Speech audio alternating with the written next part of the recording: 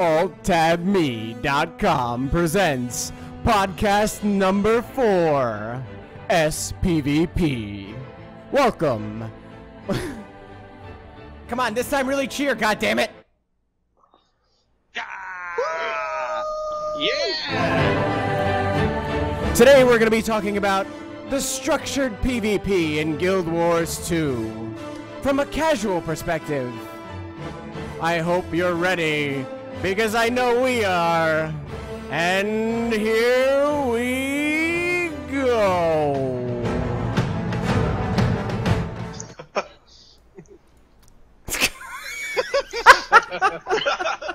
We're getting lamer and lamer.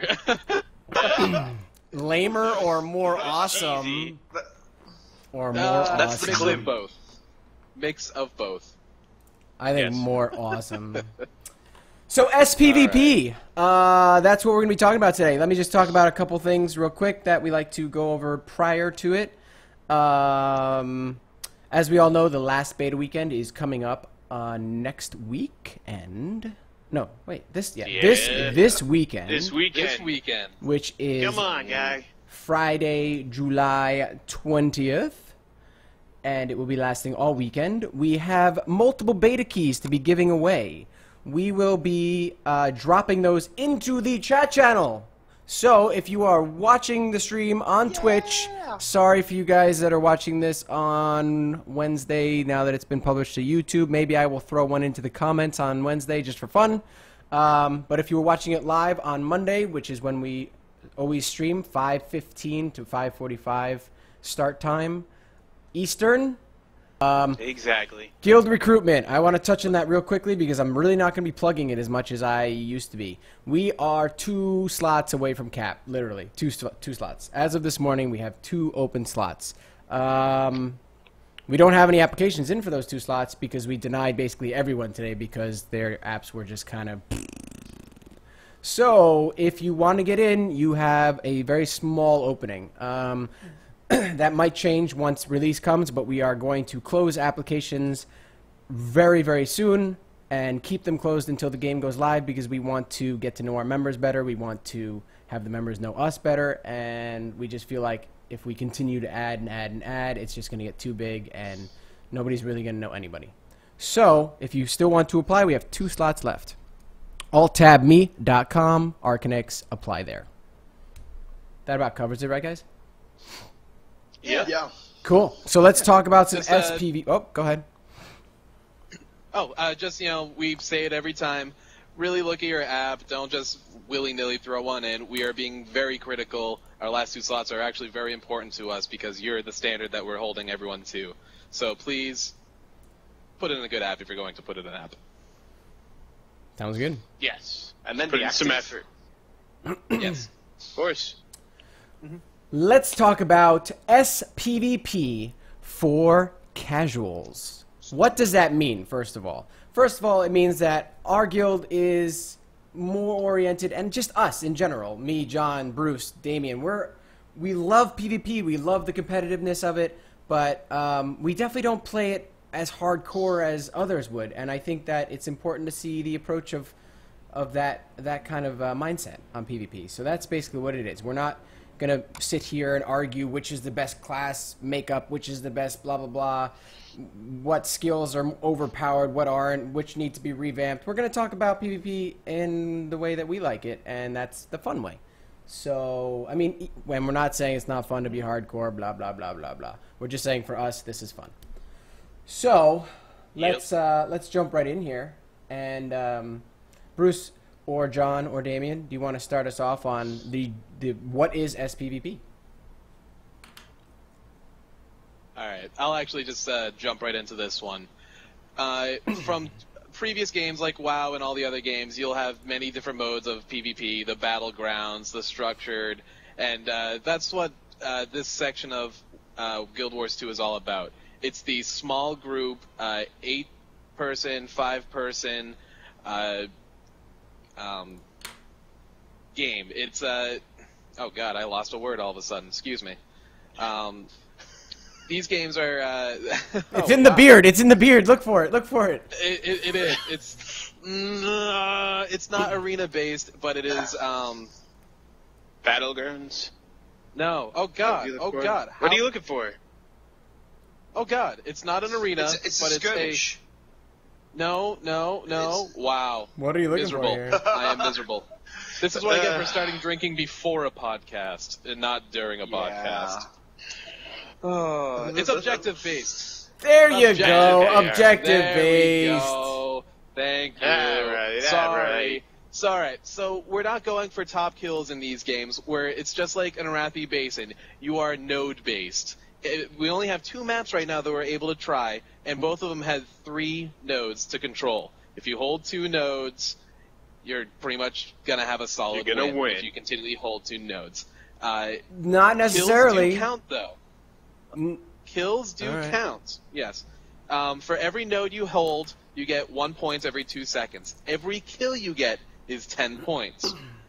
So that there's a few different ways you can play these things, but overall, my philosophy is nodes first, kills second. Okay, but then let's talk about the PvE element of it as well with the monsters. What the hell are they called? The Svanir and the Champions. Yeah. the champions. They're called champions. Yeah.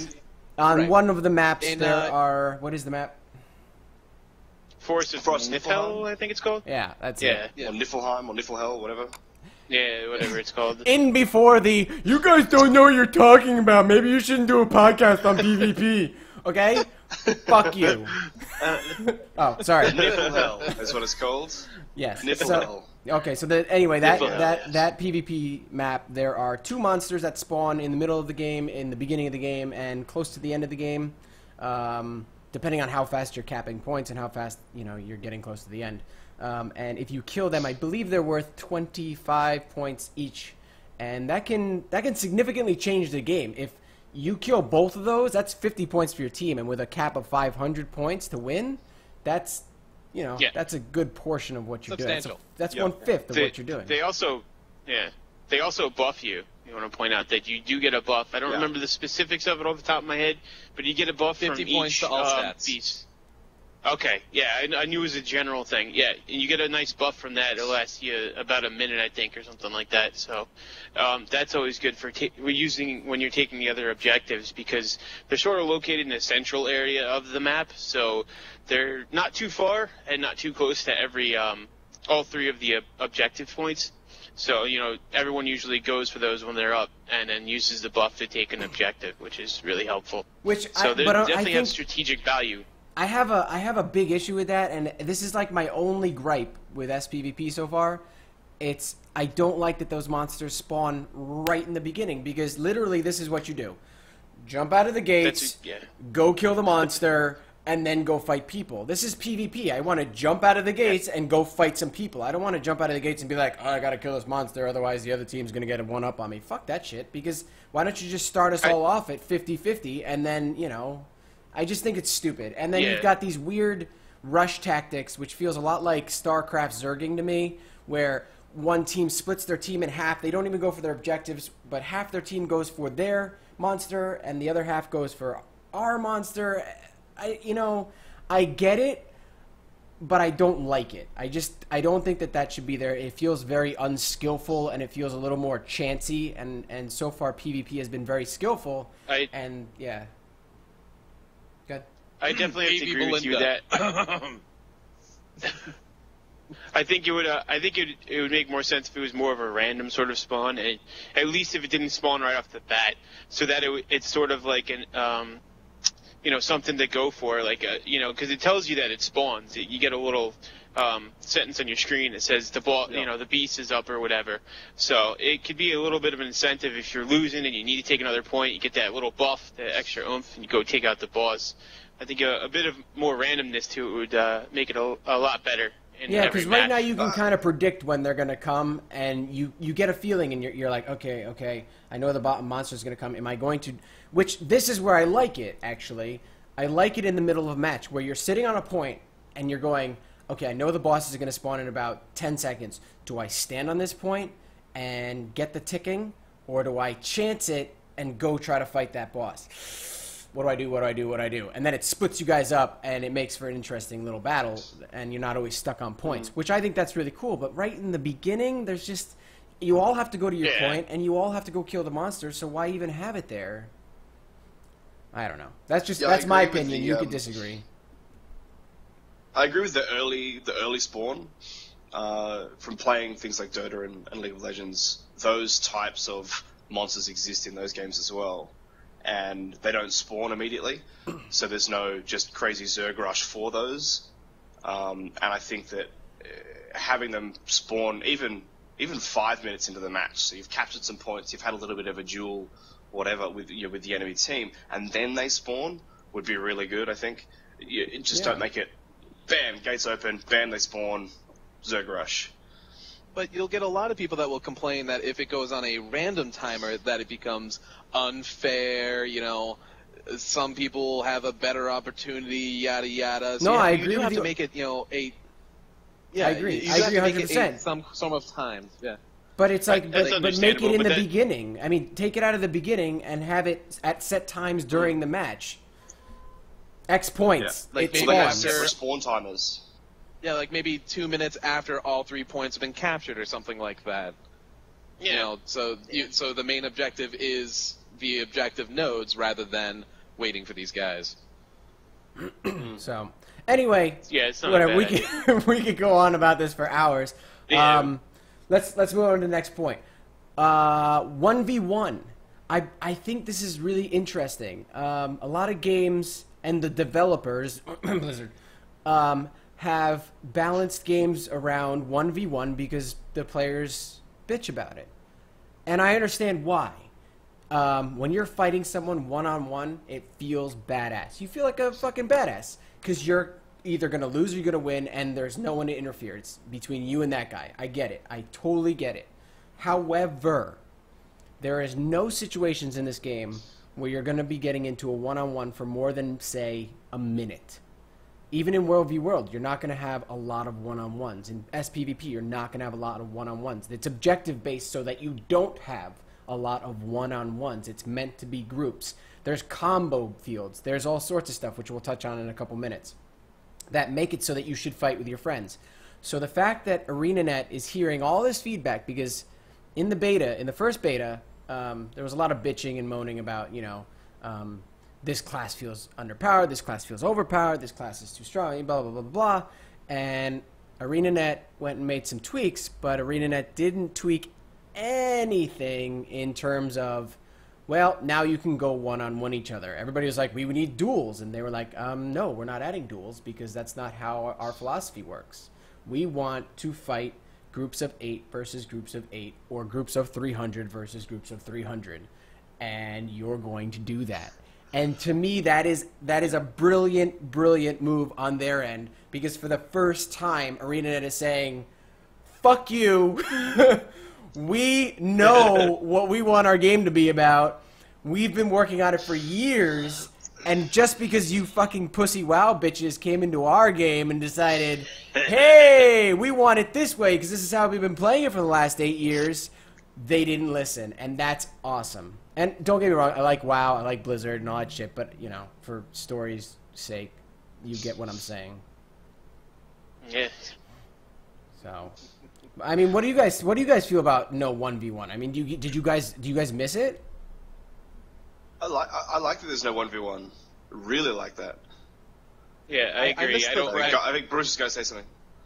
I miss the bragging rights of 1v1 though. I did enjoy it as a personal thing, but I wasn't all about the 1v1. But you know what? I did like to hang out outside of Ogrebar and be like, yeah, I'm the fucking man. But you know what? I can just prove it structured instead.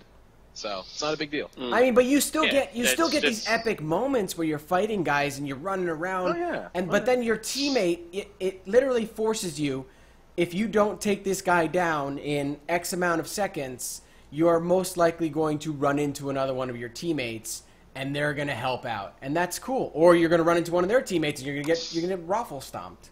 I don't know why I thought that was funny, but anyway. Yeah, the idea that no one class can sort of dominate that 1v1 section, and there's no matchup where I'm going to have a statistical advantage because I'm X class and you're Y class, is great.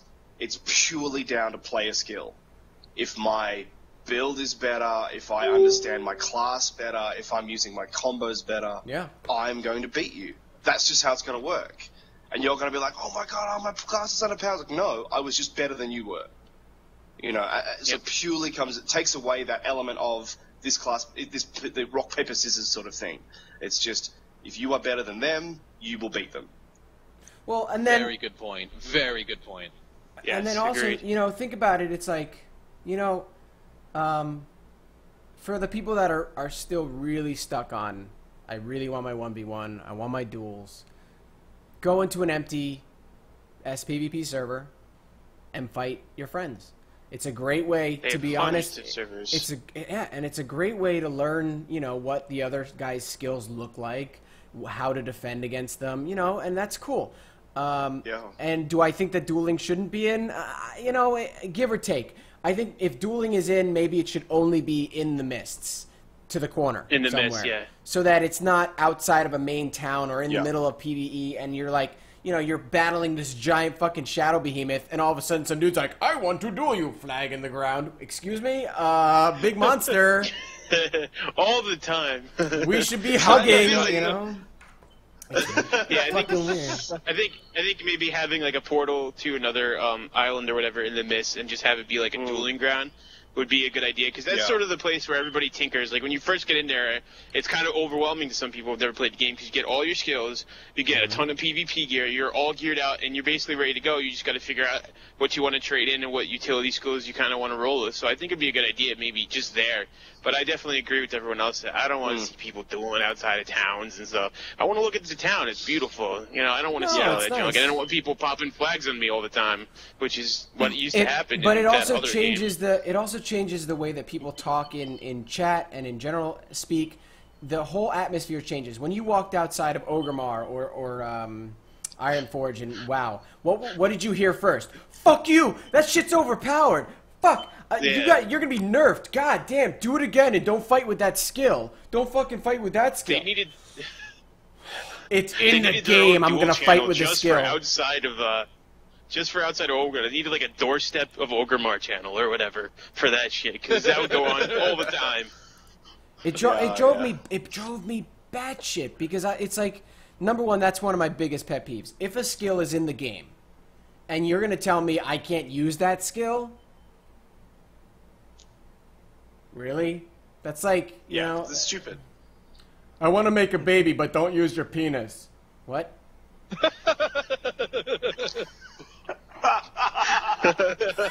Is this one we should bring up the Mesmer pistol glitch in the last beta?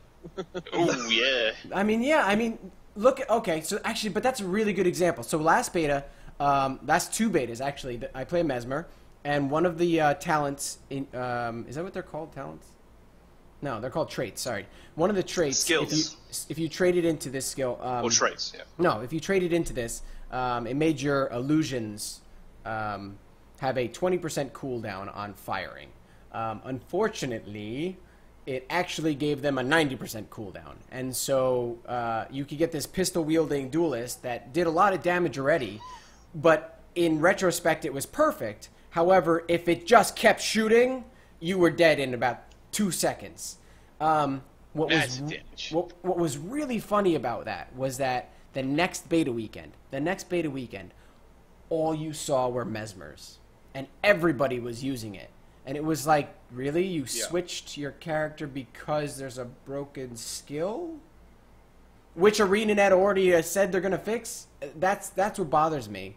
And so it's important, I think, that, you know, in order for people to not do that, AreaNET's going to have to stay on their game, and they're going to have to be on top of this shit and hot patching things fast, because especially with a system where you can make a character, throw them into PvP, be up leveled to 80, you're going to have people that want the points, and they're going to be like, you know what, the warrior is overpowered today, so I'm just going to make a warrior.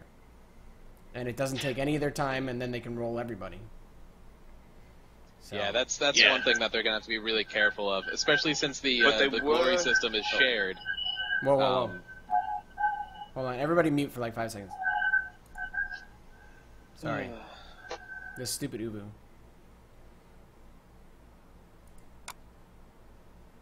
Okay. Better? Yeah. Or not, but whatever. Alright.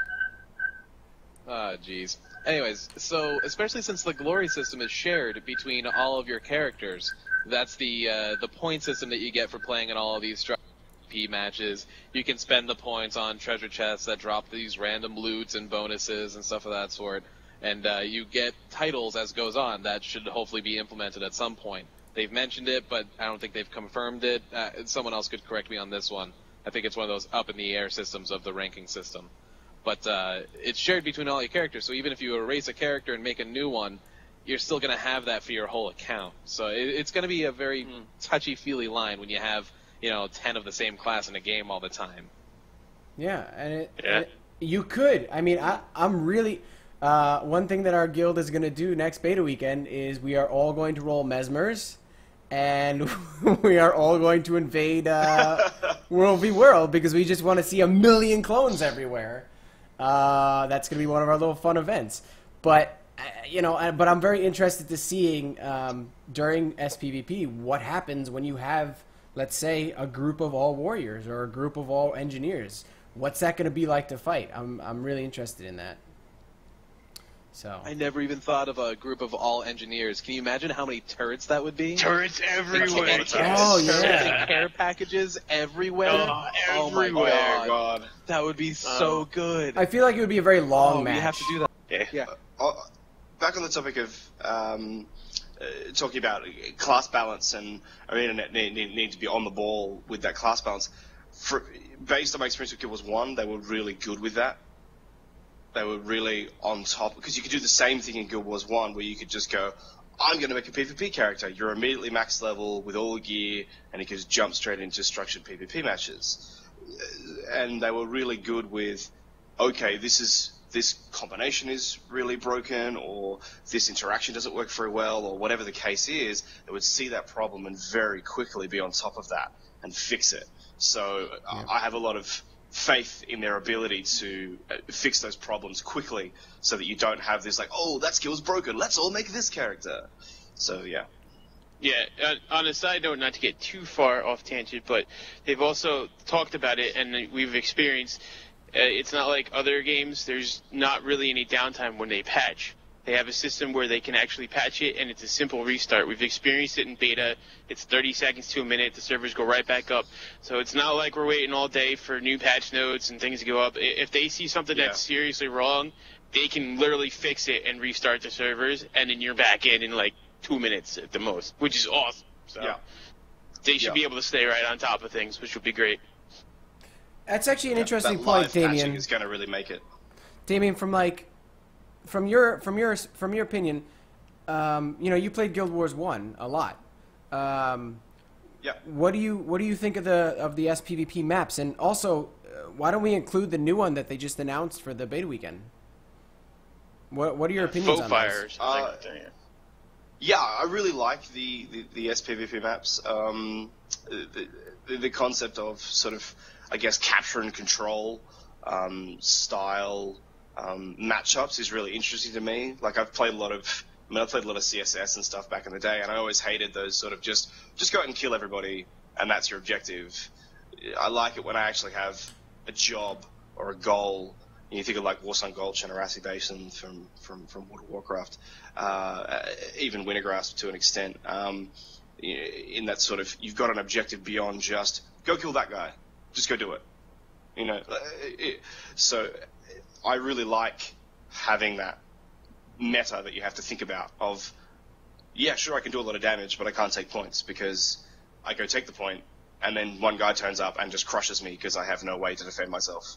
All I can do is spike people for huge amounts of damage. So you have to think about the way that map plays. And when you think about, you've got Battle for Kylo and for the Forest of Niflheim at the moment, which are different types of maps. You've got the beasts in Forest and the trebuchets on the Kylo map. Which, if you control those, the trebuchets destroy environments. They can destroy the other trebuchets. If you destroy one, the team gets a repair kit and they can send someone out to go and fix the trebuchet. So those things become really important to control as secondary objectives, as well as we've got these 3 points we need to hold, but hang on, that guy's shelling me from over there with the trebuchet from way across the other side of the map. Maybe we need to send somebody out to go sort that dude out, because otherwise he's going to cause us serious problems. So having those secondary objectives, it really adds that sort of that twist element to those maps. And we don't really know a lot about the next map type. What's it called? The Faux Fire map? Yeah. Or Faux Fire map. It might be Conquest as far as we know. I don't know if it's a new mode at all, but Legacy of Faux Fire, which I mean, it looks like it's going back to. Yeah, okay. Which I think they need to be. But it goes back to sort of, I guess, the lore in Guild Wars 2, in that the Faux Fire was the king of the humans, Adalbern, unleashed this. He broke his sword and unleashed this giant wave of fire which killed heaps of people, and that's why there's all these ghosts and Ascalon and all that sort of stuff. It's, all the lore sort of tied up in that. So going back to this, I'm not sure if it's like going back to a past event during the Faux Fire sort of incident, or the searing, which is what they called it. If you've read any of the lore or know anything about it, they called it the searing. So I think maybe it's going back to that. I'm not 100% sure, but it looks, from what I've read, it looks like it's a throwback to some of the sort of quote-unquote old school Guild Wars 1 sort of zones and map styles, which is really cool. I really like that. Well, it's funny because I learned something today. Right? Well, it's funny because you're all like into the lore, and I looked at the picture of the map, and I was all like, "Ooh, a daytime map." that was the number one thing I was excited about. I was like, "Ooh, yeah, it's not all foggy or dark. This is sweet." So. It's not daytime. It's fiery death. All right, well, fiery death and daytime, same thing. Sun is made of fire. So, yeah, at least it's bright. Right? Yeah. At least you can see properly. Glistening boobies. That's all I'm saying. Anyway.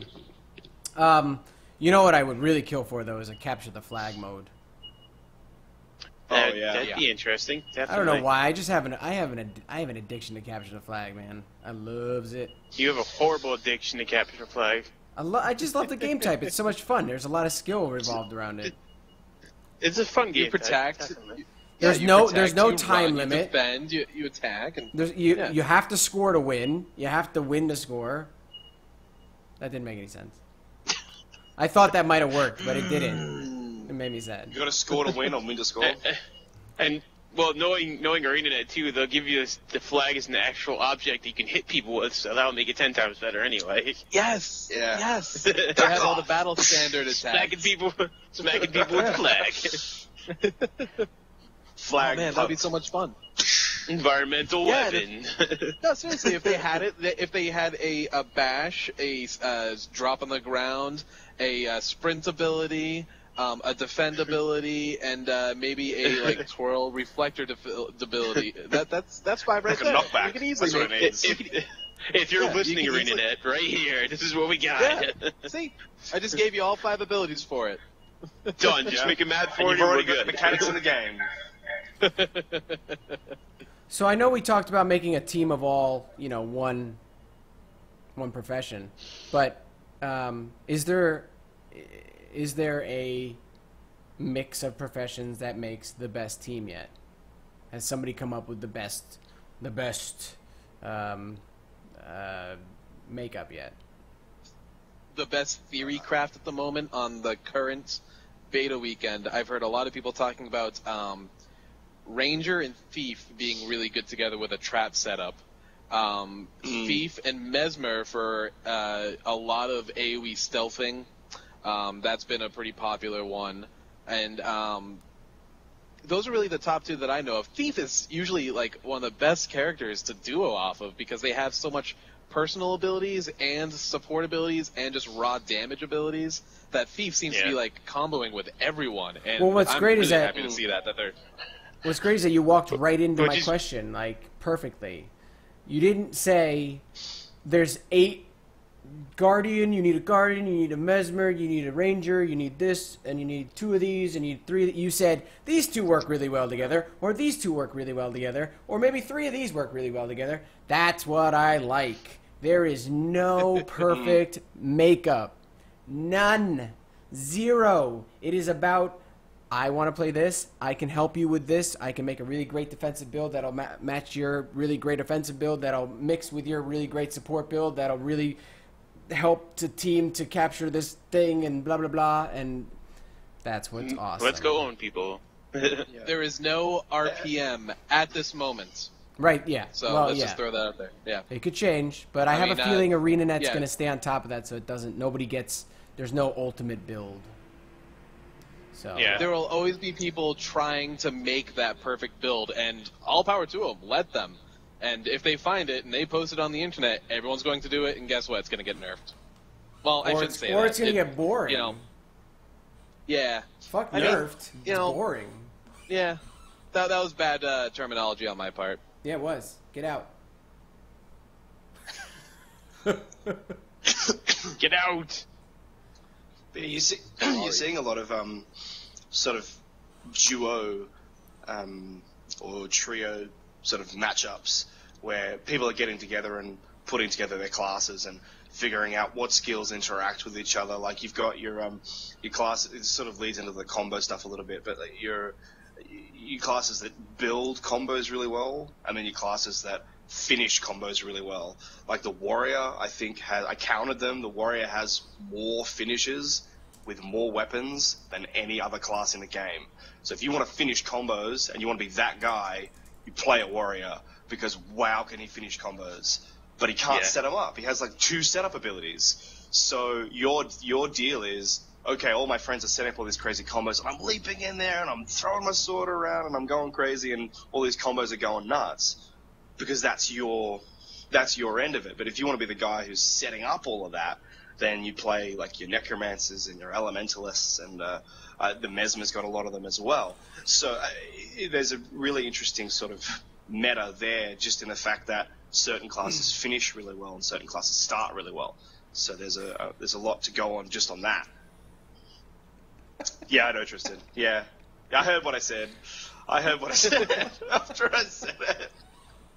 All right, well, you guys laugh. That's something we haven't really brought up too much, is the combo system. We touched upon it a little bit. But, I mean, he was saying, Damian was saying earlier that the Necromancer, the Elementalist, and all that stuff, the Elementalist has, in all of their attunements, they have an ability to put up, at least for the staff, they have a rock wall where if you shoot an arrow through the rock wall, it has extra penetration, I think, or an added bonus like that. A fire... oh, shit. Frick me. I apologize. That was really not planned. The flame wall, or the flame ring, you shoot an arrow through it and it catches on fire. The electricity wall, it adds an added damage and possibly a chance of stunning or slowing. So I mean, that's what these combo abilities are. I saw from the side of a ranger, if I saw a flame wall, I'm shooting my rapid fire through that, because every single arrow I'm shooting through that wall is getting that burning buff, getting that damage buff. And I mean, that stuff stacks. It's really powerful. It's a combo off these things. It is stuff. If you see a flame wall, a rock wall, a static field, and you shoot all the way through 3 of them with a rapid fire, you're gonna kill people. Well, I mean, people don't understand. People don't understand condition removal and just conditions in general right now. People are very used to burst damage. What was your build in WoW? And I hate to keep bringing up WoW, but guess what? We're all programmed because that's what we played for the last 8 years.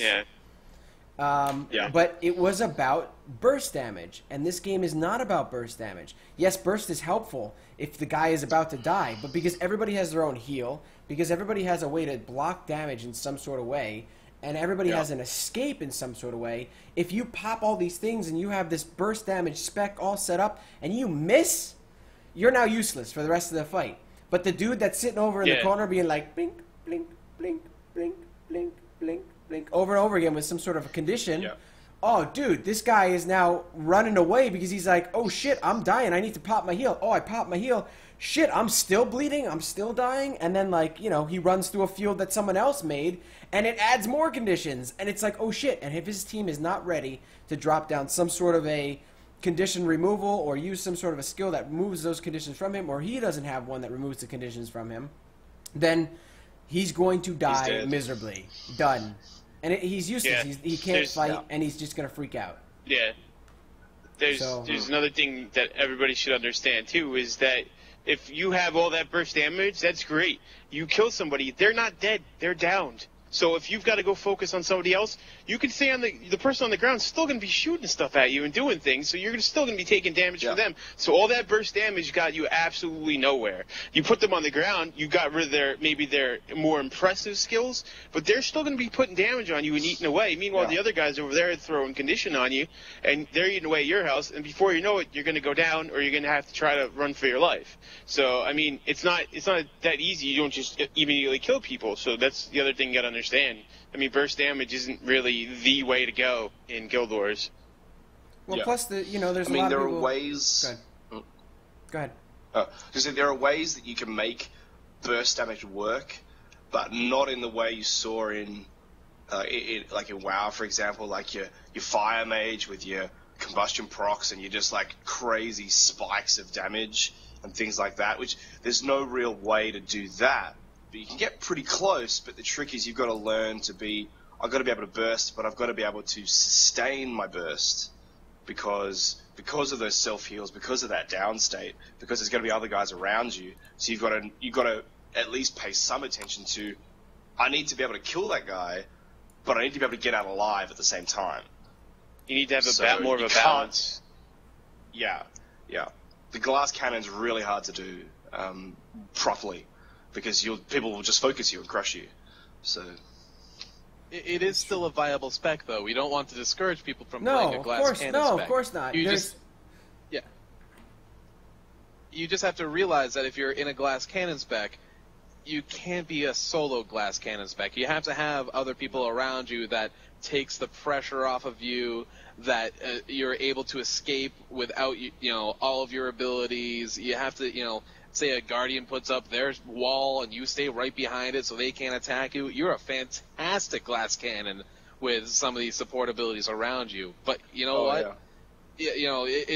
You need teammates. You're not going to be able to just Well, even AreaNET has posted in multiple blogs. They've said, in order to be a burst damage class or spec or whatever you want to call it, you have to be a somewhat of a glass cannon. You're going to lose life. You're going to lose condition. You're going to lose boons. You're going to lose all sorts of stuff that will make you stronger. So for those people that are stuck on the idea that your DPS is, you can make a burst class and not sacrifice something else, they're wrong. Because AreaNET's stated it, and we've seen it in the PvP videos, on YouTube, on everything. People that go for pure DPS are going to take a hit elsewhere. You can go in the middle ground, and the damage is still significant. So, I mean, it's not like you have to take that much of a hit, but if you want to go super fucking balls to the wall glass cannon, you're going to lose your support abilities and your defensive abilities. Yeah. And you need to... That's those cases where you mentioned before, like my hyper defensive build plus your hyper offensive build. Okay, cool. Those two can then mesh really well together because I can protect you and keep you alive and interrupt enemies and throw down defensive stuff for you to get and that sort of thing while you run around and just crush people with that hyper damage that you've got going on. So now you've got an enemy team or an enemy duo or an enemy guy who's got to then decide, do I try and crush the burst guy who can't take a lot of hits and ignore the guy who's supporting him and helping him and healing him and doing whatever? Or do I ignore the burst guy and just try and survive through his damage and take out the guy who's helping him out? And then I can turn on the burst guy. So you've got this... With those duo combos, you're going to have to be really smart about who can I take out? Who's going to be the most effective person for me to remove in order to make this situation better for me or my team? Yeah, I mean, I've already seen some PvP videos to get really, we're getting really nitty-gritty here, but, since we're here, I'm just going to bring this up. I already saw videos where You know, a Guardian was a defensive build Guardian. And if anybody has played the game and has fought a defensive build Guardian, you know that it takes forever. And you're probably going to die one-on-one. And it's not going to be quick. The dude's just going to stand on the point and be like, blip, blip, blip, blip, blip, blip. He's just going to hit you for a little bit, and you're going to be like, I healed through it, blip, blip. And you're, you know, whatever. It's just going to take forever. Now, anyway, I saw this video where literally the team took out every guy except for the Guardian. The Guardian is the last person standing on the point, and all of a sudden you see, because they must have been on like Ventrilo or something, you see all of them turn. Their avatars just go, whoop, and this Guardian's just standing right in the middle. And everything just hits this fucker, and he's boom on the ground. That's how things are going to work. I mean, you know, people are going to start to recognize, okay, he's popping this skill, he's popping that skill, he's probably spec'd into this. So we should probably adjust our tactics, which is great. The teamwork in this game, I think, is something that shouldn't be overlooked, and you shouldn't be like, well, I want to play glass cannon, I want to do defensive, I want to do support. Do whatever you want, but I highly recommend you find some friends to play with. It's, you know, you don't have to, but there's so many cool things that you can find by having some buddies that, you know, you go, hey, drop a fire field real quick, and boom, you shoot some arrows through it, and this guy's burning, you know, and then the Guardian's like, oh shit, I get extra damage when a dude's burning, and he's up front hitting the guy, and so it's like, fuck, that just helped me. And that can also happen, you know, randomly, which is great too, so you don't have to be in a party. But if you're going to join a party, I would highly recommend you join alttabme.com at AreaNETs and our guild, because it's just so awesome. But we only have 2 slots left, so you better make your application count. Woo! What? Okay. Oh, jeez. You're Got right. that plug out here. Let's talk about. He's good now. Let's pull back. Let's pull back for a second. Let's talk about rewards. What are the rewards for PvP? I mean, you get boosted up to level 80. You can jump in with any character you want. So what the fuck is the point? Cosmetic I already touched rewards. Yes, I already touched a little bit on the glory reward system. It's like a point system, just like you get so many points for a win, you get so many points for capturing this many objectives, and that's cumulative across your account. You get a ranking system on that end that goes up to 80, I believe, and you get small titles. I think it's like Rabbit at level 3, and you get like Duck at level 4 or something like that. You know, you're small, whatever. I haven't seen the full list, so I don't know. You'll probably end up like Gladiator or Super Awesome Warrior at level 80. But it's nice to see that progression, to know how long you've been playing compared to other people. But you can also spend that glory just like as if it was karma or gold.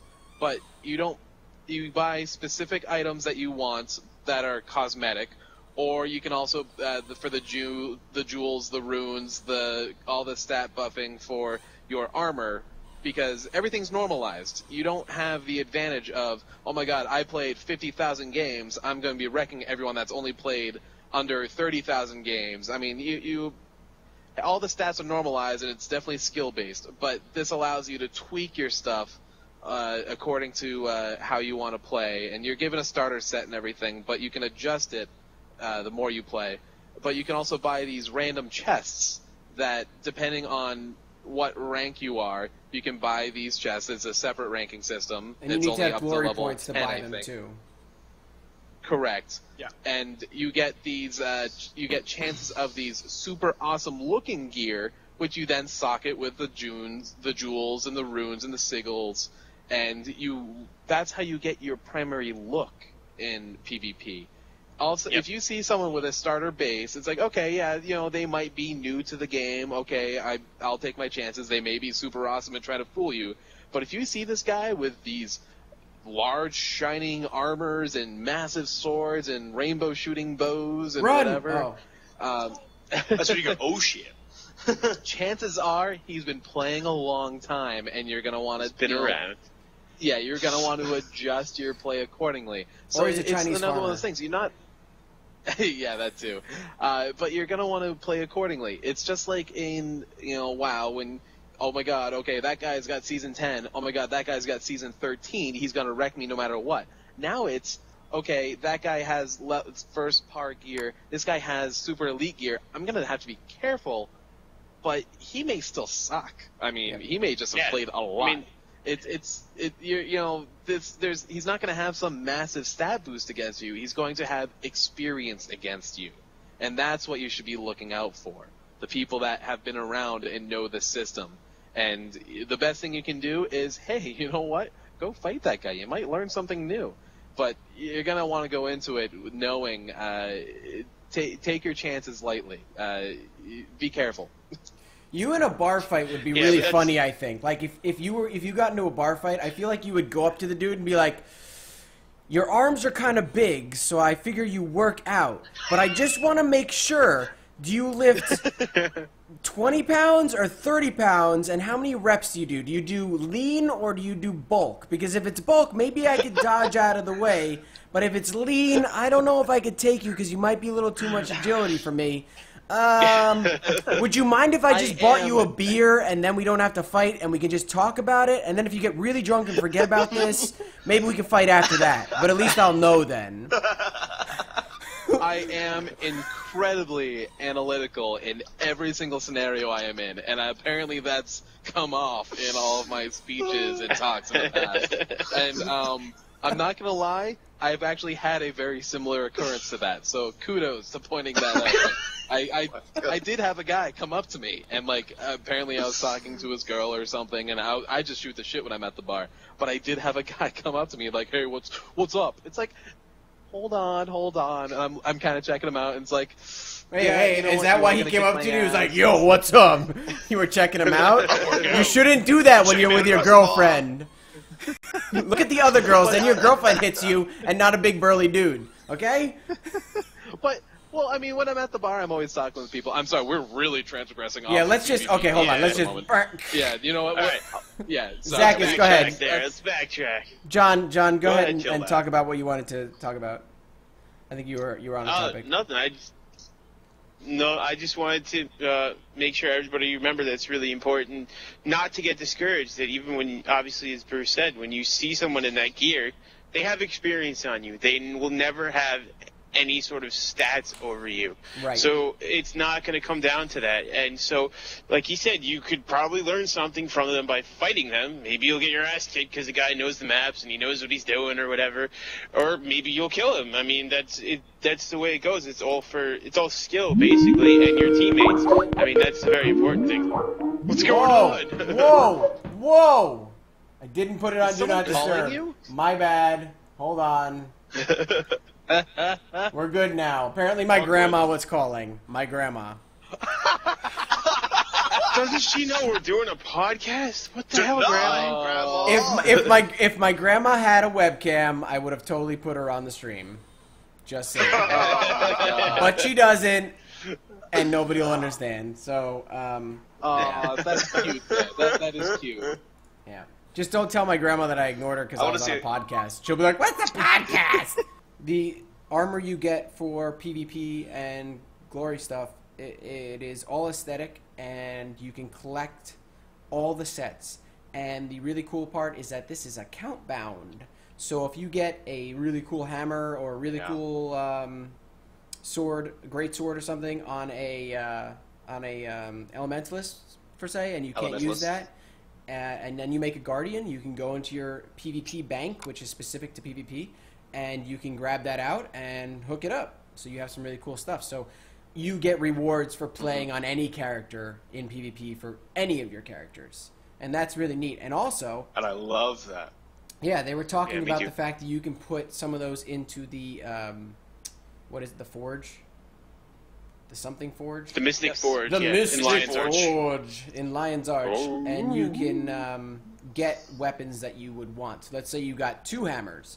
And you're like, damn, I need to trash this thing because it's useless. Nope. You can go to the Mystic Forge, put it in there, and get what you want. So, very cool. Very cool. That's it. And for all of you perfectionists and completionists out there are a lot. Let me tell you this right now. It will take you forever to complete this collection. It is huge. Oh, God. Massive. If you're in the beta weekend this weekend and you have a chance to get into structured PvP, go to the Mist, check out your bank, and start scrolling, and then talk to me on Sunday when you're done. because there's just like pages of stuff there that you can look at or whatever. I mean, so much stuff to unlock. So a lot of different looks that you find the best one you want to run around in and look badass. yeah. So Yeah, I agree. It's a pretty boy's dream. mm-hmm. So, Butterflies. oh, shut up. I like my butterflies.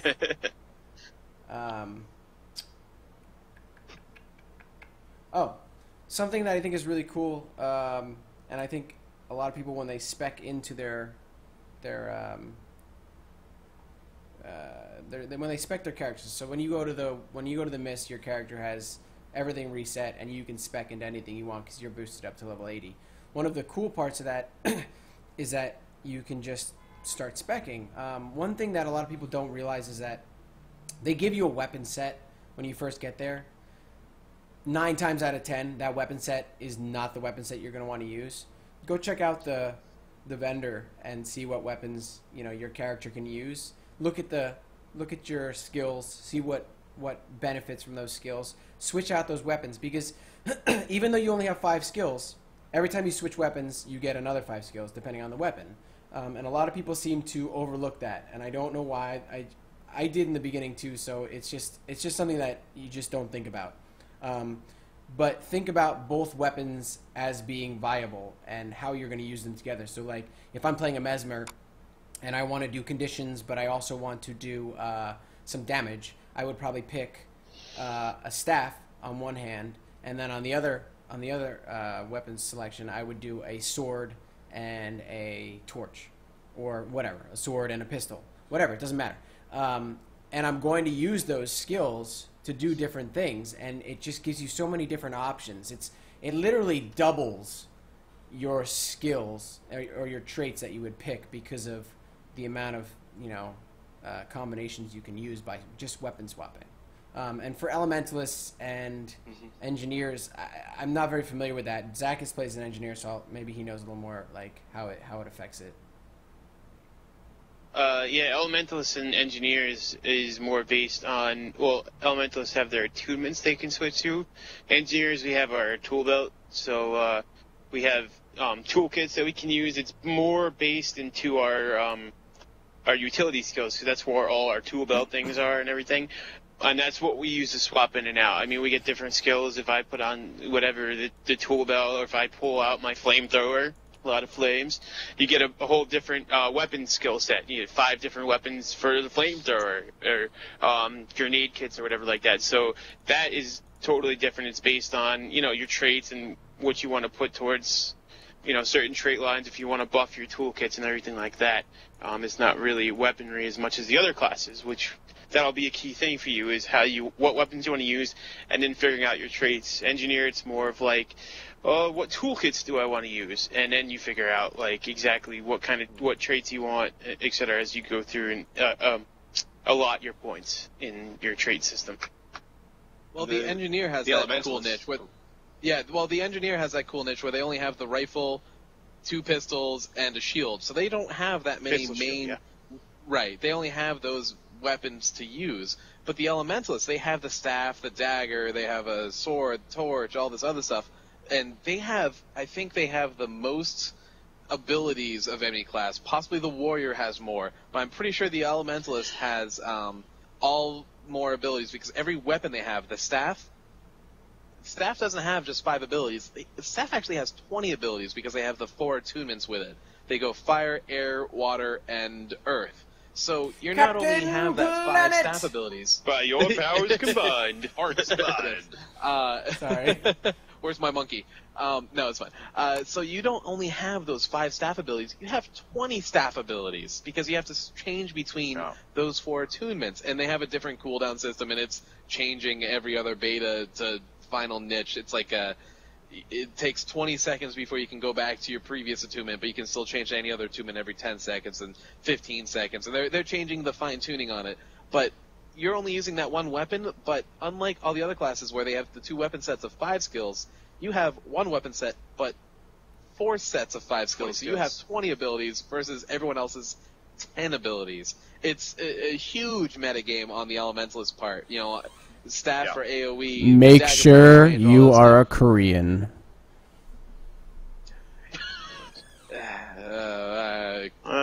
Denied. Anyways, yeah,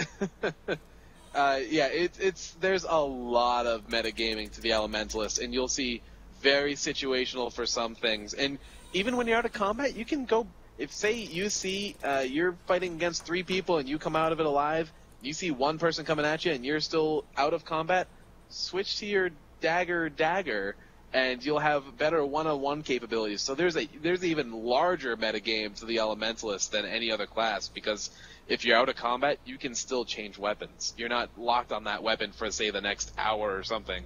So just something to keep in mind for these non-weapon switching classes. You have a lot of scenarios and things you can do with it. Did he cover what you were going to say, Damian? Yeah, there's definitely a lot of flexibility. Yeah, mostly. Okay. Yeah, I mean, the Elementalist is good to. They're hard to learn. I spent a lot of time playing one, and they. Yeah. They are. They're very different. Learning that switching between the achievements, when to switch, what to switch to. It's one of the things I love is that all the classes feel very active, and not as opposed to reactive. So. The Elementalist goes, oh, okay, there's a lot of guys over there. I'm going to switch to my fire thing, and I'm going to rain down fiery hell upon all these guys, and then I'm going to switch to my water thing and support my friends and chill those guys, and change to air and stun that dude and give my friends a speed buff, and then I'm going to switch back to fire and cause more fiery death, and you just keep going and going and going, and it's so much fun. It's so good. It's such a good class. Yeah. Yeah. I want to... But still my number 3. In about 5 to 10 minutes, just so everybody in the stream knows, I want to open it up to a Q&A in about 5 to 10 minutes. So if you have any questions, start thinking about them. Type them out. Our moderators will collect them and pass them on to us. But I just want to have them ready to go in about 5 to 10 minutes when we're ready to do that. The metagame. Has the metagame emerged yet? It's out there. But It's all subject to change. Yeah. It's, yeah. Oh, jeez. I mean, I can go into the metagame way more than some of the other guys. I think Damian up there knows quite a bit about the metagame right now.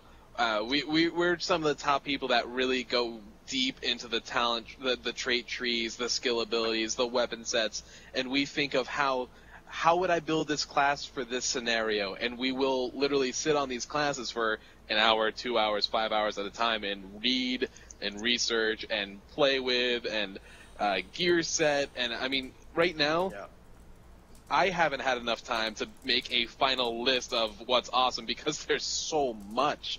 But you'll see, like, the Thief right now has some of the better support damage abilities. You'll see the Guardians on more defensive build. You'll see the Elementalist and the Necro are really good for AoE in certain specs and builds. But, I mean, for a downright, this is what you do, this is when you have to do it, it's so many moving parts, so many variables. There's no final for the end game right now, not even close. At least I haven't found it. Yeah. I mean, you got to consider that, like, you got all these different. You got 8 professions, and in those 8 professions, there's probably a dozen, 2 dozen different builds for each of those 8 professions, and then you combine them with the other guys on your team in sPvP, and suddenly you've got millions of combinations of skills and interactions, and there's never going to be that particular thing is better than this thing in every situation, because it's just not going to happen. It's not going to be the way it works. So what do you think about? Work that way. What do you think about the idea that the maps are so different sometimes that sometimes you feel as though you should spec one way for, say, the clock tower and spec another way for the outdoor one? For the Well, that's possible. I mean, especially when you have the scenario of you have the PvE element in the Forest of Niflhel, and then you have the Trebuchet ability in the Battle of Kylos. You have these scenarios that you may benefit more if, say, you were just throwing this out there, if you were like a great sword versus a sword dagger or whatever. you may have a smaller niche advantage in this map or the other, but for the most part, it's not going to be so substantial that you're going to have to do it. There's nothing that you'll have to spec for this map. You'll be able to adjust, you'll be able to compromise maybe a little bit, but you'll never feel locked into having to play a certain way for a certain map, for a certain scenario. You'll be able to still be viable. You may not be super amazing, awesome 100% of the time, but you can't play that way in Guild Wars 2. It's just you'll kill yourself trying to. Do you think? But do you that think tweaking might just be a case of the tweaking might just be a case of I switch out one utility skill or two utility skills to something slightly different, so that in that particular map I can move faster. See that? Or I can you give just my answered. You team just a answered buff my to move question. faster. You can hot swap your traits. Yeah. You can hot swap your skills. That's the answer to the question. You're out of combat, change your skills. As long as you're out of combat, and that's the thing. You might have to. I mean, I mentioned in previous podcasts when we were doing PvE in the dungeon, I was at the beginning for the first 20 minutes. I was just swapping out utility skills, finding out exactly what worked with the group we had, the way we were playing the dungeon. And the same thing's going to come to play with sPvP and stuff. Okay, I just got our whole team just got rolled on this objective. What can I change in my utilities to help our guys hold that objective next time we go after it or whatever? So, I mean, I'm not saying you're going to have to switch to a specific one, but you might want to try out different things and see what works better. I mean, there won't be a specific thing on a certain map that you're going to need this utility skill for, but you might find out that it works on this map a lot better than it work on the other map, and you might want to use it throughout the whole round and just, use it for that match. So as long as you're out of combat, you can switch them up and do whatever the heck you want to do with them. Yeah, and that really answers my question. Because I'm thinking here and I'm sitting and I'm going, fuck, every map is going to be really different, and what if you made a spec for sitting in a window of a clock tower and then you're stuck in the open world on the next one, you know what I mean? So that's cool that you can hot swap it. Yeah. Awesome. And you'll have interactions between I was gonna say, if you go in like as a full pre-made group into a structured PvP match, you might set up a certain build to interact really well with your other teammates, so that you've got a lot of combinations, you've got a lot of ways to interact with each other and help each other out. That's cool. But in your sort of, if you go into like a pug match, I guess, you might need to that's where you're gonna really need on the fly to, okay, they're doing this kind of thing, so I'm going to change the way I work to better fit with my team so that we can then win. They're fighting in the middle. Shit. Yeah. Let me bring this up real quick too that I didn't touch upon earlier. There's a few different game modes of how you can get into these structured PvP games. There's a hot joinable that you'll remember from like a Call of Duty game or a first-person shooter. You jump into a game, you're with 15 other people automatically, and you're pugging around and you're doing what you're doing. There's also a tournament-based system for all these maps and all these games that you go into these games preset as a squad or a team or however you want to put it that you set up with your friends or your arena buddies, and you're in this single elimination against 7 other teams. So you have a 3-round single elimination. If you get into the top tier, if you are in first place, you get some bonuses to your glory. You get, I think, a treasure chest, and you get points that allows you access into the monthly tournaments. The general tournament play, you can do it anytime with whatever team you want, but with that team, you can get into the monthly tournaments, and if you do really well in the monthly tournaments, you can get into the annual tournaments, and that stuff, I believe, can actually bring you some, for you people that really want that gladiator, you really want that e-sport, oh yeah, hardcore, I mean, this is for you. This is what you want. You want to get into these yearly tournaments, because I believe in the end, I think even in Guild Wars 1, they did cash tournaments at one point. Someone else correct me? Did I read that correctly? That they did? I don't remember if they did, but there was certainly a lot of. I don't remember if there was cash tournaments, but there was certainly a lot of rewards for completing those things. Like, I mean, you could go to the Isle of Balthazar in Guild Wars 1, which is essentially the Mists in Guild Wars 2, and there were these sort of plinths with these trophies on them, and it was like, 2010 championship team name. Like, bam, it's there, it's in the game forever. You won in 2010. Yeah. So if you want to stroke your EP, yearly tournaments are for you. Yeah.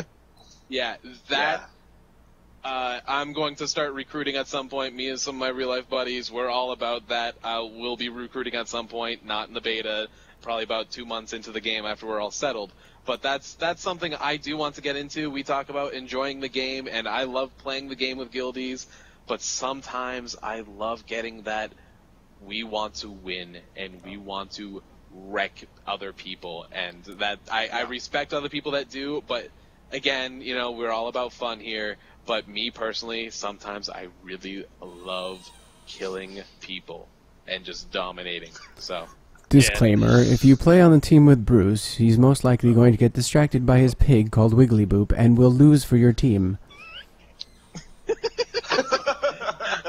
No, I do already have my pets set out for a might buff cat attack beast and a bear support chilling effect. So there will be no pig play in tournament play. In tournament. I have a couple questions from the forums because we answer those first. If you go to alttabme.com and you ask questions for our next podcast, we will always post what the next podcast's topic will be on, and if you post questions in the thread, we will answer those first. So the first question is, and this is perfect interlude from competitive and money making. Being an ex-WoW arena veteran, I'm really hoping AreaNET can nail the correct formula for producing a great and viable esport, which we'll hopefully see lots of competitive streams and events for in the near future. What do you guys think about the current dynamicness of the in-game tournaments with the free-to-enter, pay-to-enter, and monthly setups? And do you think they'll offer enough intimate competition, perhaps comparable to a 2v2, 3v3 arena without causing a living balance nightmare for the game developers? So the first question is, what do you guys think about the current dynamic of the in-game tournaments with the free-to-enter, pay-to-enter, and monthly setups? Yeah, I think they're fucking... I'm loving it. I think it's great. Yeah, that basically sums it up. Yeah. Really good. Yeah. Right now for the hot joinable, I think it's pretty much locked at an 8v8, 16-person match.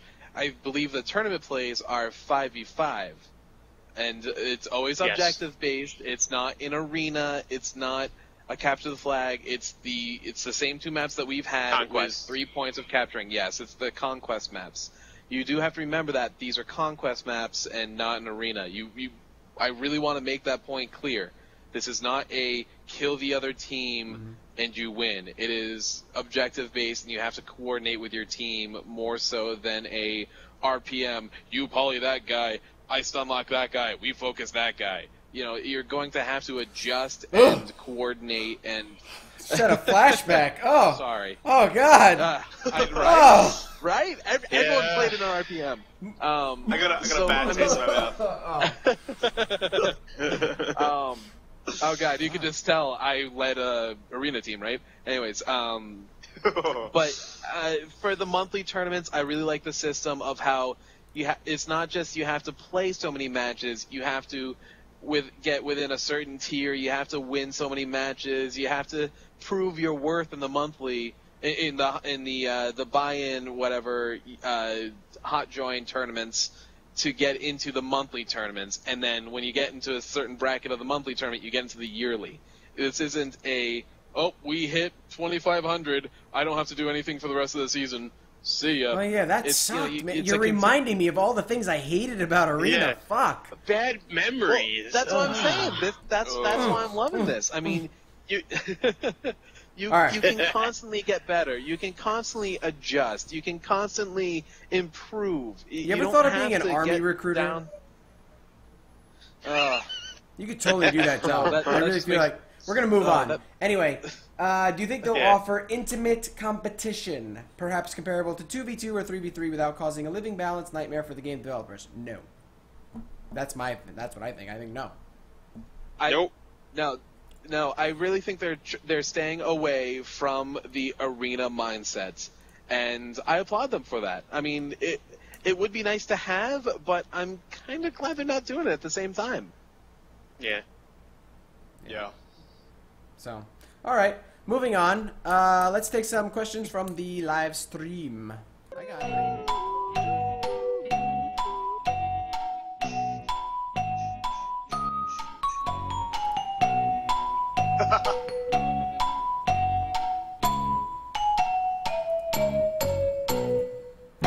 All right. Here we go. Here's our first question. This is fucking DJ Tristan over here, like Pauly D with my hair. What's up? Oh man. Yeah, that's right. I busted out Jersey on your face. All right, here we go. A question from Waldemar. I'm not going to try to say people's names. It's just going to fail.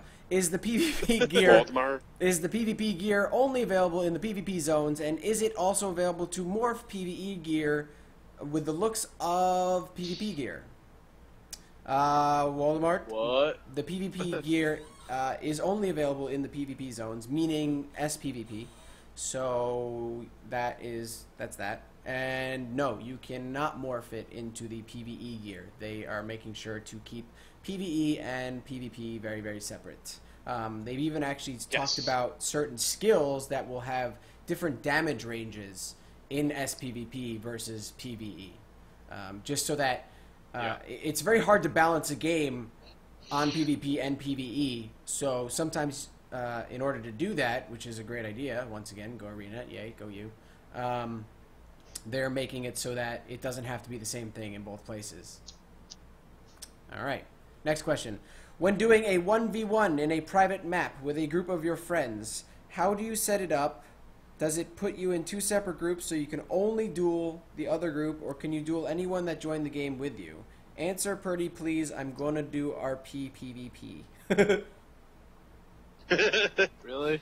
Okay. Yep. There was a lot of hearts and shit in there, too. I just didn't say them.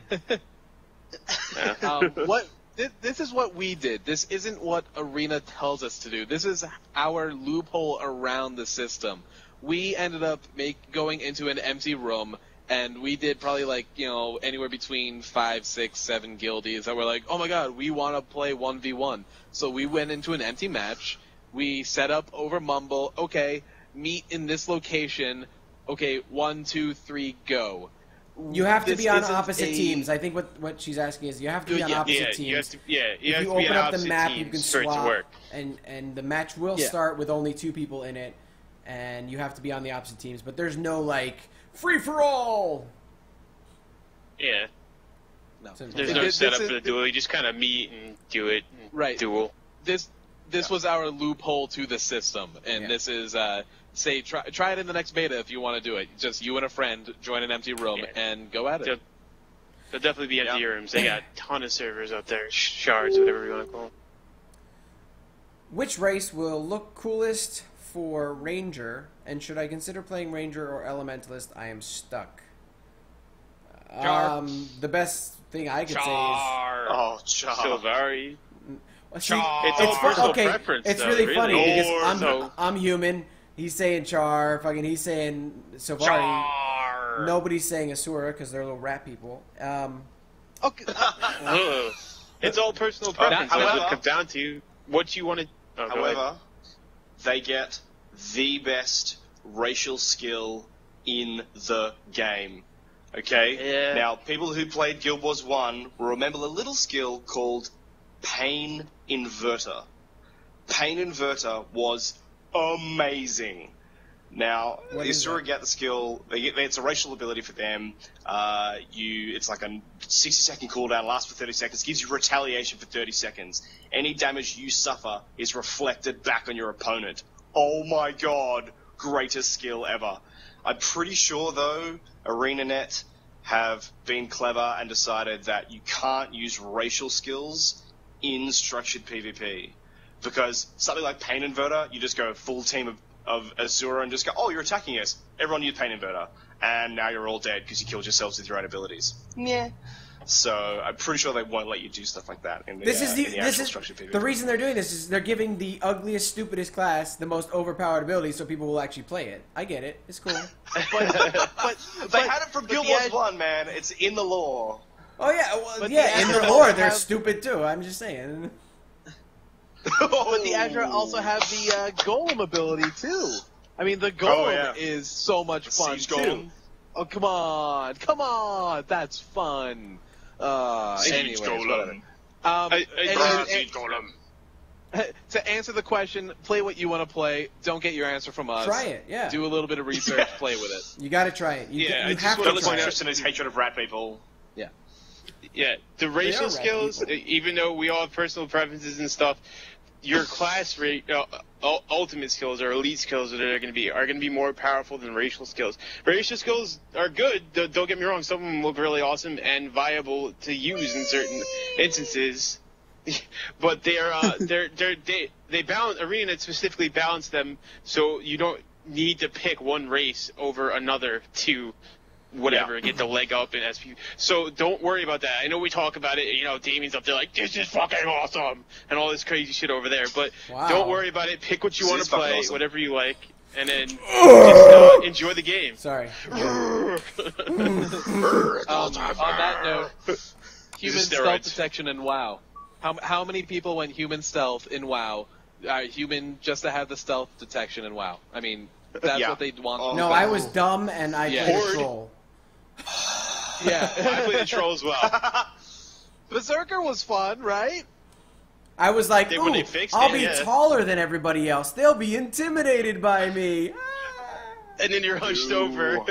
And then I was like, oh, Terrible. I am now the shortest character in the game. Sweet.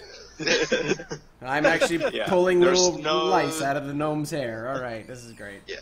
There is no statistical advantage for playing any class over any other, which, especially for structured PvP, you need that equalizer. That really the race is a cosmetic thing, and it's purely about your class and your skill with the class. That's what it's all about. They've stripped it right back to you're better than that guy, you get to win. Right. That's how it works. Next question.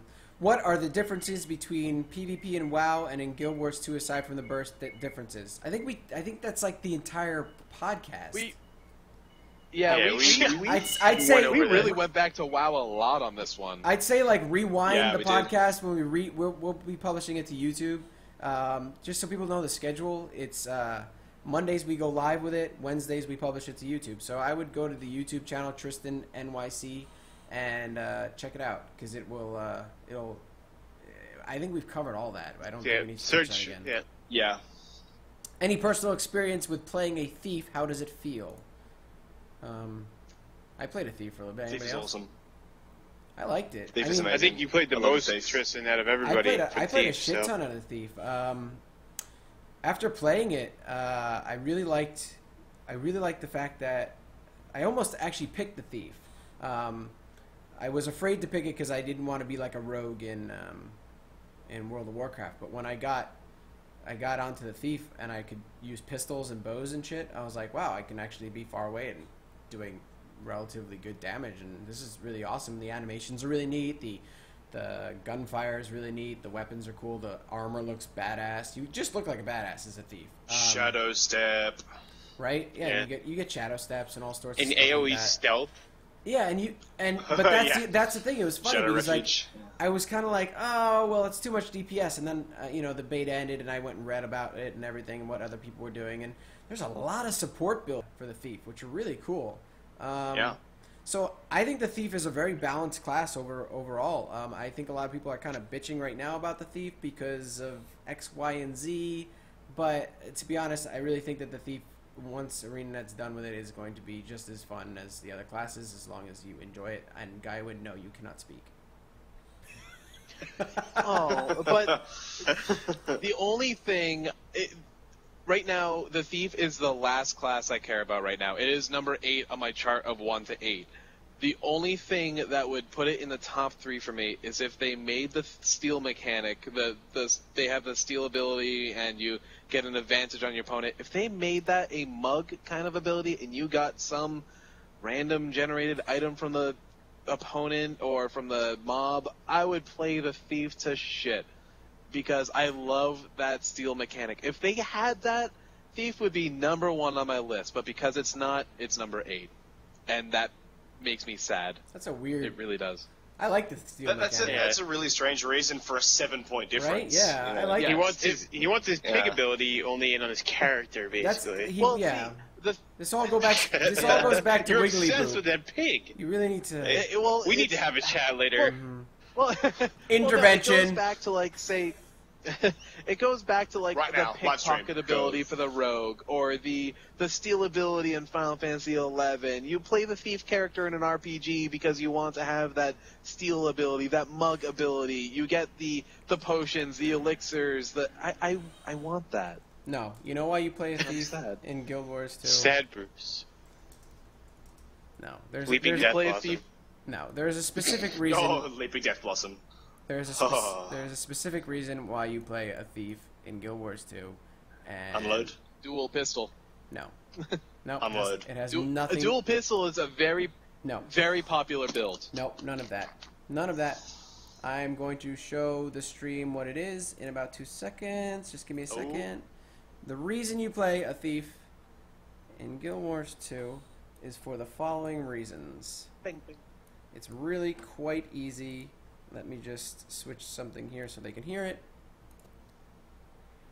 It's this outfit.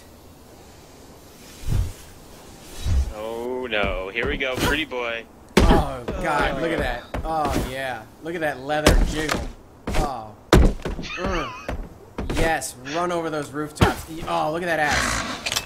Oh yeah.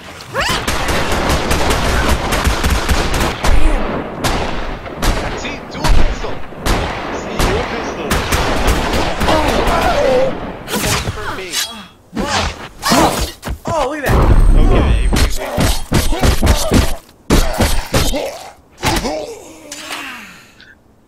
She looks hot doing Tristan it. went ninja mode over there. I mean, that is the reason you play a thief, because she has no clothing on, Leather pants. leather pants, and slow motion gun firing. It's so awesome. Matrix. Oh yeah. Whatever. It goes again. That's the reason you play a thief. Anyway, sorry, I got a little carried away. Still number 8. Can you group queue with your friends for practice or only in tournament mode? Right. You can, right now, it's only in tournament. Well, you do have the ability to join a friend's hot Yeah, join but match. it's not. It but sucks. you may. You Yeah, may end up you on the may wrong not. on the other team. So Yeah, it's just like if you join in the FPS or something like that, you're gonna get put onto whatever team has the fewest fix members. This is something they're gonna fix. Like, I can't see that going live. They're going to fix that. No. I don't know about that. Well, if Because they that's why don't have fix it, I think it's a big mistake. So you can join as a group and I think it's a big mistake because fighting in a tournament is different than fighting a pug, and a lot of people Yeah, don't understandable. aren't I know- skilled enough to fight in tournaments. I know. But you don't Understandable, want but 8 people going into a game and pre-made. Pre-made. You don't want to run into the pre-made Yeah. system that you had in the WoW. Yeah. You don't want to go into In a a WoW. pre-made 10 against a bunch of pugs and then they'd steamroll you. But I wish there was that's a way like if the same as they could farming look at honor. your rank or something then and split it up versus via your rank. So then you have a WoW ranking system. I mean, that's not what the hot join is about. The hot join is about making Just people joining play a with game. other people and making It's it like a quick random match in a selection. You shooter. should still Yeah. at least be able to join with at least 3 people. That's what I'm saying. Is that well, That's not going to I ruin would a like game. the ability to be like, hit or miss. You can have 3 Yeah. people that do dominate a match. You can't deny that. there's a thin line that comes across that, and I agree because it's a team-based game, and I understand it. We always find it really annoying when we're doing that. It is. It's To super always annoying. end up on the other team, but you have to think like all of a sudden you've got 8. You got team marketing so over here just rolling faces, and you know poor guy Joe Schmo joins by himself or whatever. What's he gonna do? I mean, then you have like Bruce said, you have WoW pre-maze, and then people, it's you know, it's going to go downhill from there, basically. So it's a delicate line they got to walk with that. I'm not sure. I don't know how they're going to handle it, but I hope they handle it properly because I don't like the random join system. I don't like it at all. But I am going to defend AreaNET on this point, mainly because, like, when we're playing Blacklight and we're dicking around on that right now, and we have 5, 6, 8 guildies playing in a match, it's fun. One match, it's like, hey, Zacchus, I fucking killed you 3 times on that game, and then in the next game, it's like, shit, we're buddies, and we're gonna fucking roll face in this match. It's, you know, you get that nice contrast of give and take as well. I mean, obviously it'd be nice if we were always on the same team, but it's kind of nice to play against each other too. Yes, if you choose to, it's fun. Like sometimes I'll swap to the other team because I just want to fight my own guys for fun. But if you're not choosing that, I don't think it should. I think you should be able to join with your friends. Everything else in this game is friend oriented and team oriented, and you can just jump in and play with your buddies no matter where you are. But then you get into PvP, and all of a sudden you can't do that. Well, how about like maybe a skirmish system that they had? That maybe it's not as beneficial to play in these skirmish matches, but you can still play with the people you want to play with specifically. Like maybe. Or what if you were able to start a game with your team, and then only other people that started their games, or it would be marked as these guys are together, so that if you join, you know what you're jumping into.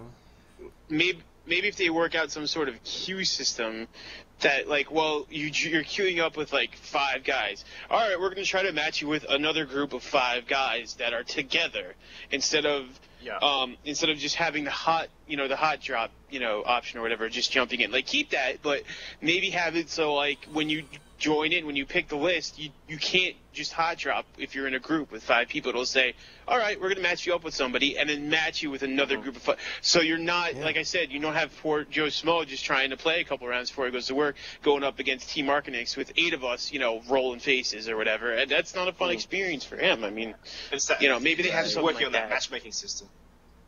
Yeah, some sort of matchmaking system.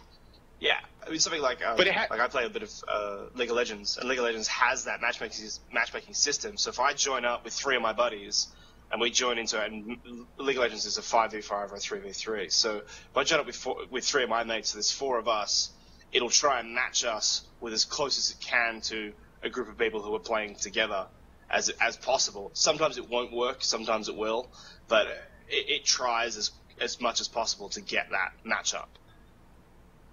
Maybe something like that would be a nice system.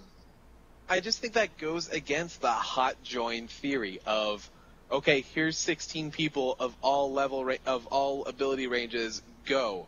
I just think it goes against that theory of playing with anyone, anywhere, anytime. It's just, I see where you guys are coming from, where you want to play with friends, but for that one hot join feature, I don't see it ever being implemented in that feature alone. If they make something else, don't get me wrong, that's awesome. 8 people are hard to get together. That's all I'm saying. 3 people are easy. 8 people is hard to organize. Hey, all of you guys, let's play right now. Oh, but I'm over here doing this, and I'm over here doing this. Oh, well, what are you doing? Oh, I'm free. Oh, you want to go play a game together? Sure, let's join this game. Fuck, I'm fighting you. That's my point. Well, I think it's something AreaNETs, and to pull it all together, or something AreaNETs going to have to look at and think about. I would love to actually, be able to talk to AreaNET and see what their thoughts are on that. To be honest with you, so I'm sure they're thinking about something like that because it has to have come up before. Because I know a lot of people, have been mentioning things about that in the mist and stuff. I can't join with friends or whatever. Or I get on the wrong team, stuff like that. Yeah. So. And based on past experience with them, you have to know that they're aware of it. They're probably thinking about it. They've probably got some sort of response in the works or in development for exactly that question. Because these guys aren't stupid. These guys play games. They get it. They want to play with their friends too. So I mean, the greatest thing about these guys is these guys are gamers and they want to make a game that they would like to play. So of course, I can't imagine a world where they wouldn't have some sort of options for me to go, oh sure, Damian wants to play with Bruce and John and Tristan. We want to go into we want to group up with 4 people and we want to join one of those matches and go crazy, but not in a tournament sense. So I can't imagine them not allowing us at some point to be able to do that. All right. Let's move on here. We're gonna grab like one or two more questions. From my experience in sPvP, how often were objectives ignored in favor of moshing in the middle? A lot. Too much. There was a decent amount of that, yeah. But I think Yeah, that's yeah. also Yeah, because I- everybody was recording with Fraps trying to make the like ultimate PvP video to put on YouTube afterwards and become famous. Exactly. So we're like, oh shit, 1v1, 1v1, let's do this. But Yeah, But, I think when we get I think when everybody's like, fuck, I want some glory, I need more glory, they're gonna be like, get on the point so we can win. Yeah.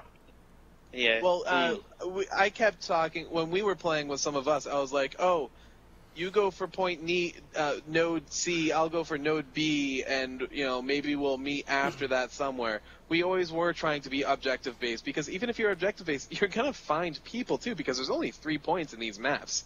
There's only so many they're not places that huge these maps guys can either. go. Yeah. Yeah, I mean, you're going to find combat, so why not take advantage of getting these points as well?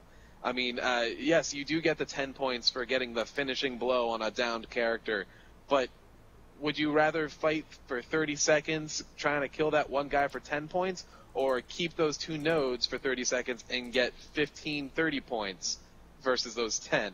So that's my theory. I'm always an objective player. I'm not, I'm relatively good at PvP, I like to think, and I can take most people on, but if I can get the point, if I can get the point out of it, that's just so much sweeter than, oh my god, I got that 1 kill, Agreed. Yeah. and I'm better than you think. Yeah. So, I mean, in overall retrospective of the entire thing, sPvP is pretty balanced. They are continuing to work on it, and we're not gonna know everything until the game comes out and people stop playing for e-fame and their videos and start playing a little bit more for the glory of it, and by the glory I mean rewards, and they feel a sense of accomplishment. All of our Playing characters as are a getting team, yeah. all of our shit's getting erased, so none of us are like, man, I have to win right now, except for like the super serious hardcore people that I want to like kill and chess. Anyway, no, it's cool. You guys can be cool. You're cool. But yeah, that's about it. There's I think we've answered majority of the questions here. I would like to say that for those that have been watching our podcast, we now have a lockdown schedule. Mondays at 5:45 we go live, and we will broadcast a podcast every week. Every now and again on Thursdays, we will have a random podcast on some sort of topic. Maybe it's a topic of the week. Maybe it's about the guild. It's probably a little more goofy, a lot more drinking, and a little bit less informative. And Bonus podcast. yeah, and we definitely bring on people for that, just random people. And then Boobies. every Wednesday we push our podcast to YouTube so that you can view it again. If you go to alttabme.com, you can find the links to all of that stuff, and you can also comment on our podcast and leave questions for the next podcast for next week. As well, we have started adding MP3s for those who have been requesting them. They are in the description of every YouTube video. I have tried to add them to iTunes. iTunes has changed their thing a little bit. I've talked to the host that we put our stuff on. They're looking into it, but let's just say it's really fucking confusing and annoying. So for now, Apple is not going to get our podcast unless somebody wants to donate us a host that works with their iTunes RSS feeds. Until then, you can download it manually. It's the best we can do. But yeah, thanks for watching. Not that hard. Right? It's not. It's pretty easy. I think it's not so bad. So Yeah. let's see here. Put a little outro music going here. Yeah. Ding.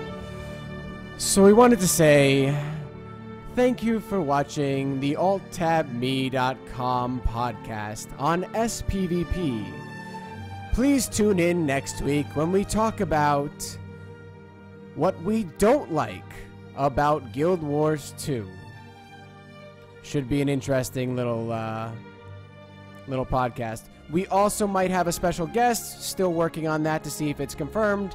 But we might have a special guest that you guys may or may not know. We will keep you updated at alltabme.com. Remember, we are still recruiting for our guild AreaNETs. We have 2 spots left. Only 2. If you apply, make sure your application counts, as we are taking them very seriously now. And once we close it, it will not open again until the game goes live. So thank you for watching, and I hope you enjoyed. Goodbye from alltabme.com.